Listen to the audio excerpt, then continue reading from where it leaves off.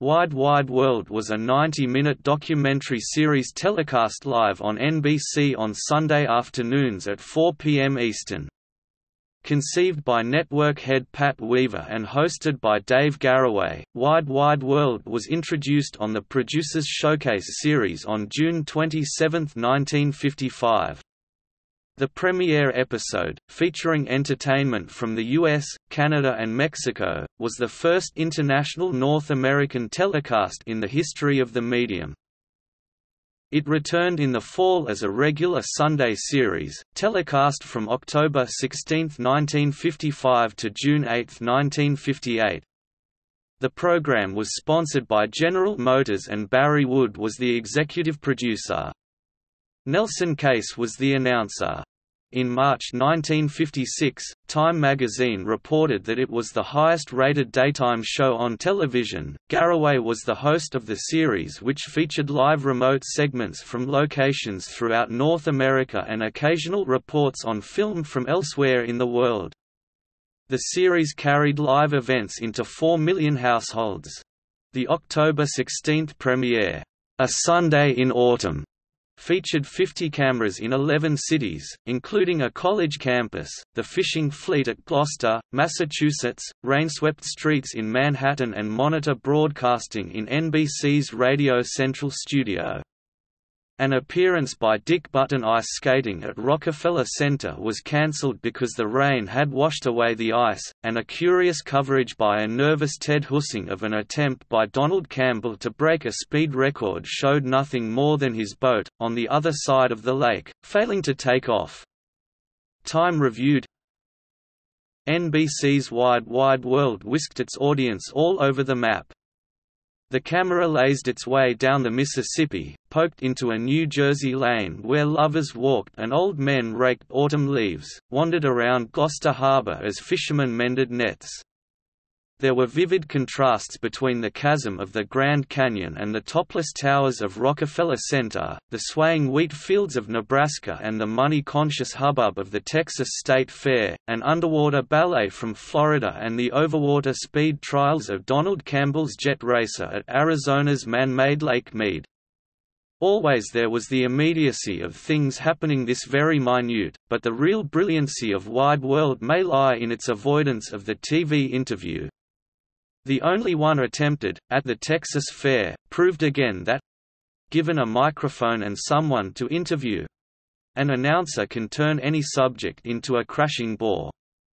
The words needed in Wide World were supplied by Dave Garroway and kept to a literate minimum. Other episodes: New Orleans, February 2, 1958; American Theater, 58, March 16, 1958; Flagstop at Malta Bend, March 30, 1958, and The Museum of Modern Art, April 27, 1958.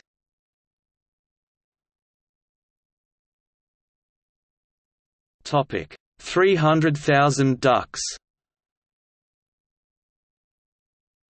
ESPN's Steve Bowman described the logistics involved in setting up a live remote at Arkansas Claypool Reservoir, where George Purvis, head of the Arkansas Game and Fish Commission, put 300,000 ducks on NBC.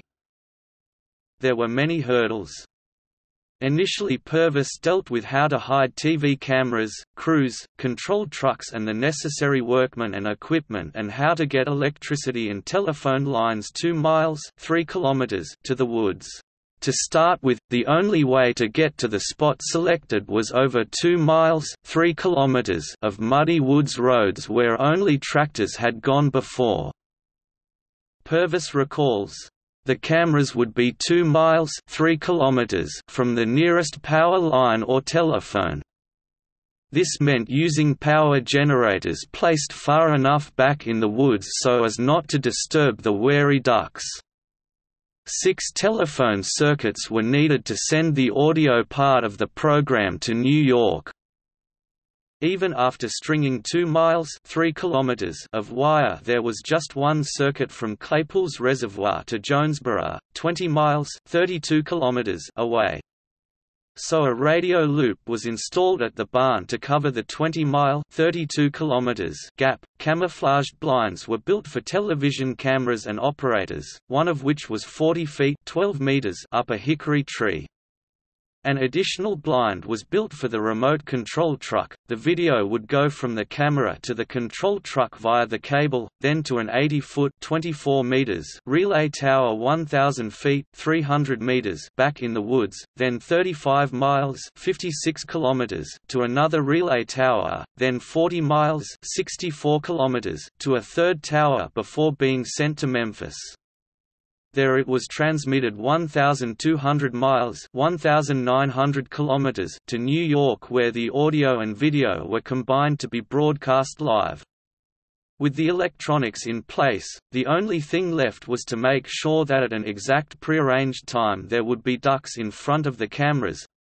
Over 250,000 ducks. Garraway, an inveterate music lover, lent his name to a series of recordings of jazz, classical music and pop released in the late 1950s and early 1960s, including Wide Wide World of Jazz.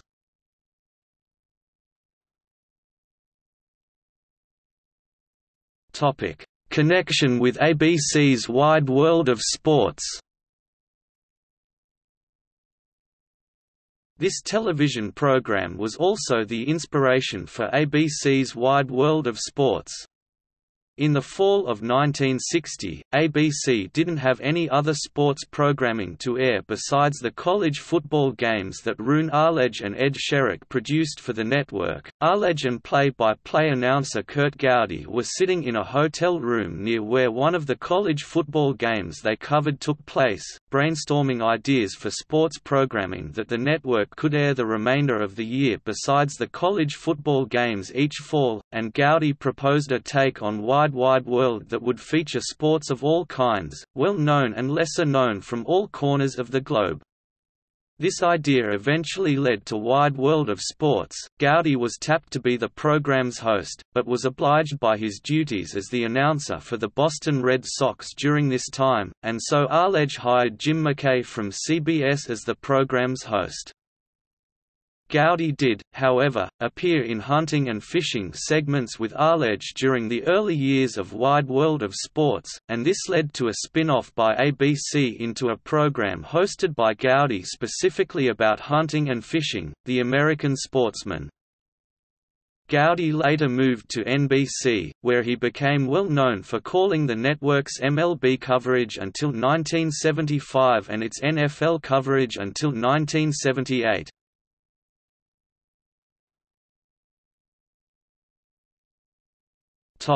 Selected episodes. November 27, 1955. America's Heritage includes shots from San Francisco, New Orleans and Lower Manhattan. Carlsbad Caverns is seen, as is Vancouver, British Columbia. Grandma Moses is seen painting in New York, January 1, 1956. New Year's Day. Scenes of New Year's observances around the world are shown. Diplomats from various nations offer greetings for peace in the coming year. January 22, 1956. Portrait of an American Winter. Children skating in Burlington, Vermont. Cameras captured live shots of Milwaukee, Palm Beach, Omaha, Niagara Falls and Valley Forge. January 29, 1956. 2 Ways to Winter. Seasonal festivities in 2 very different places, Minnesota and the Bahamas, are shown. The program includes the 2 governors shaking hands, courtesy a split-screen effect. February 12, 1956. Abraham Lincoln. Tied to Lincoln's birthday, Wide World looks at the 16th president's life and legacy. April 15, 1956. In Pursuit of Happiness. American Sunday leisure activities are the topic of this broadcast. In Phoenix, people visit a dude ranch, beachcombers spend time on the shore at Hermosa Beach, California, and a concert in Seattle is shown. September 30, 1956. The Hollywood Story. The History of Hollywood and Its Film Industry. Walter Brennan, Deborah Paget, Ginger Rogers and Roy Rogers are among those who make appearances to talk about the business of show business.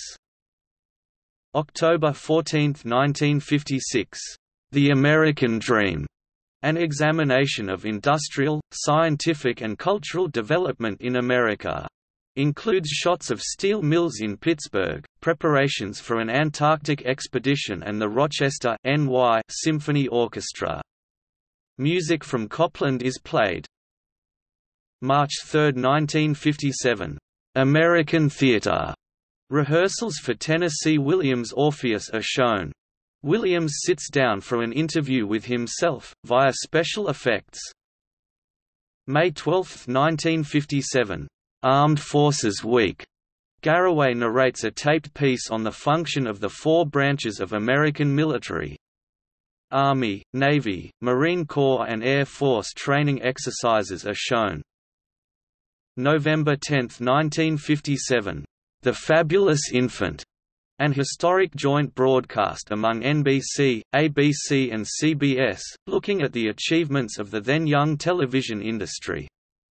Clips from important news events are shown, as are representative samples of comedy, drama and children's programs.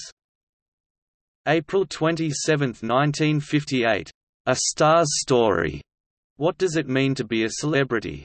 Wide World's cameras profile some of the era's stars, including Paul Newman and Joanne Woodward. Stars of the art world are also shown, and Garraway muses about what, exactly, makes a celebrity. May 25, 1958. The Sound of Laughter. Features clips and commentary by Bob Hope, Steve Allen, Smith and Dale, Robert Benchley, Mort Sahl, Claude Rains, Al Capp and Peter Ustinov.